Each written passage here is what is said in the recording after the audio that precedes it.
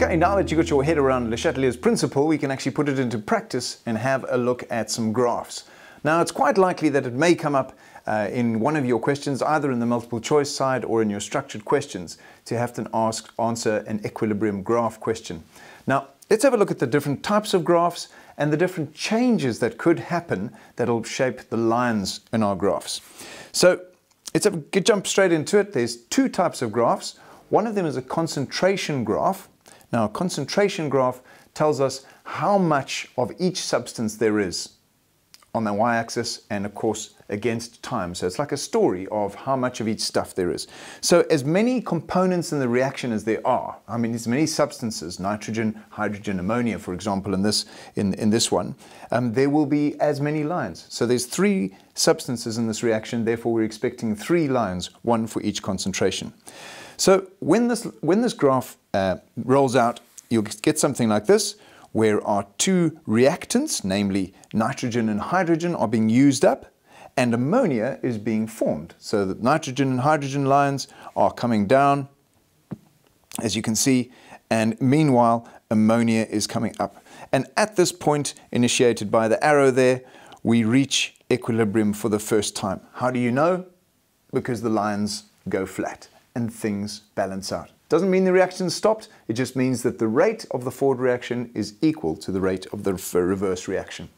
Now, what you've got to be able to interpret with a graph or predict is what will happen when a disturbance occurs. So let's say that at that particular time t for instance, time t, something happens. So in this case, we're going to add some more nitrogen. That is going to cause the nitrogen line to spike up radically. Okay? Of course, according to Le Chatelier's principle, it's now going to try and bring that down again. So it will respond by bringing the green line down. As the green line goes down, so the hydrogen has got to go with it, because the nitrogen and hydrogen will get used up together and the ammonia will be produced. So we'll expect the blue line for hydrogen to go down, the green line to go down, and the yellow line to go up. Let's have a look and see. There we go. And of course, that then rolls out and establishes a new equilibrium a little bit down the way. So that's a concentration graph with a change in concentration.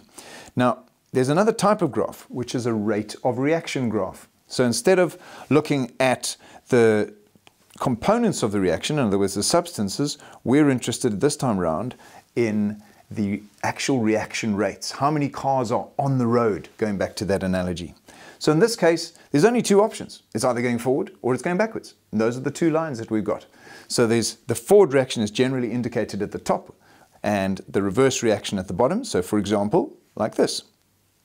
Once again, the forward reaction slows down, the reverse reaction speeds up, and they have got to reach that point, of course, where the rate of the forward reaction is equal to the rate of the reverse reaction. That is dynamic equilibrium. And so, of course, those 2 lines actually meet in the middle this time, and that's where our equilibrium is formed.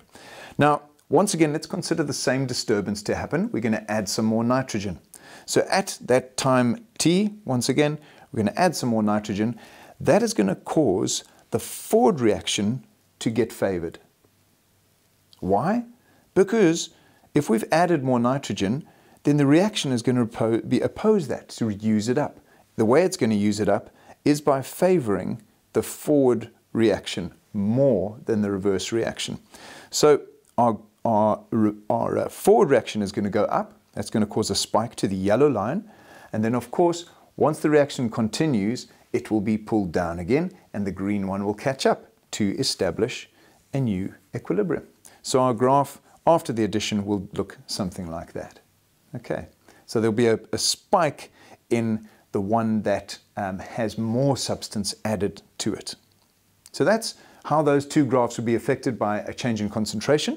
Let's have a quick look at the other changes you might encounter and see what those graphs might look like. So first of all, a concentration graph.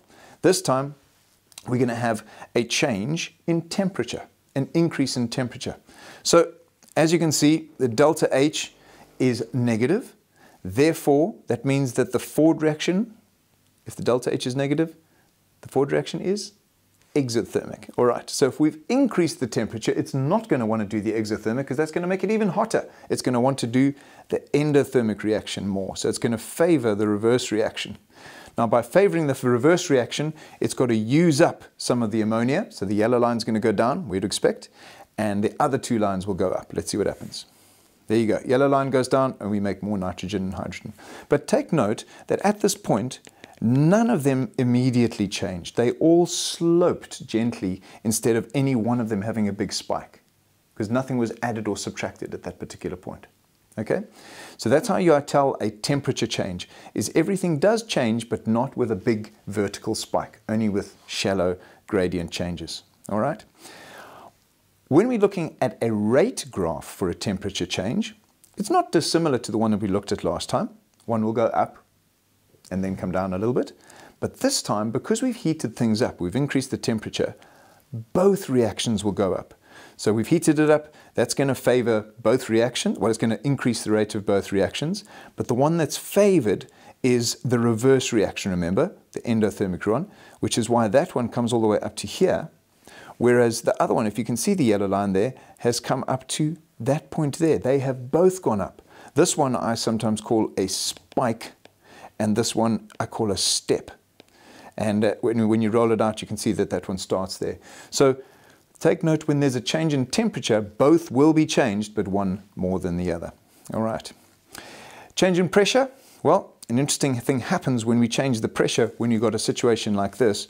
Look, all of the reactants and products are gases. That means when we crunch it down, when we change the pressure, what's going to happen? Let's say we increase the pressure, all of the concentrations are going to go up because it was squished. Okay? The pressure's increased, everything's gotten closer together, that's pushed the concentration of everything up in a little jump. So they all kind of do a little spike or a little step up and then obviously adjust appropriately. Now you're probably comfortable with the fact that if we've increased the pressure, which one's going to be favored? It's going to favor the forward reaction to produce less moles of gas. So we're going to get more NH3 and use up the other two. Okay? Interestingly, our rate graph is going to be quite similar to a change in temperature because both reactions get sped up by increasing the pressure. We're pushing everything closer together so the reaction, there's more effective collisions. But of course, one is favored more than the other. And in the same way, we see the forward reaction being favored more than the other. So you get a spike and a step, if you can think about it in that way. Both begin with S. All right. Last change we're going to have a look at is what happens if you add a catalyst. Well, we know it speeds up the reaction. An interesting thing, though, is that when you add a catalyst, you don't favor either reaction. It's like, imagine there's a highway and there's people going to work and going home on the highway. And traffic builds up, as it sometimes does in our cities these days. So the council decide what we're going to do to speed up the traffic is we're going to add an extra lane to both sides of the road. That doesn't make people go home. It doesn't make people go to work. It just means they get there faster. So in fact, adding a catalyst doesn't change the amounts of the substance, but it does change the rates. And have a look at what happens to the rate. Remember, neither is favored, so they both go up at the same time.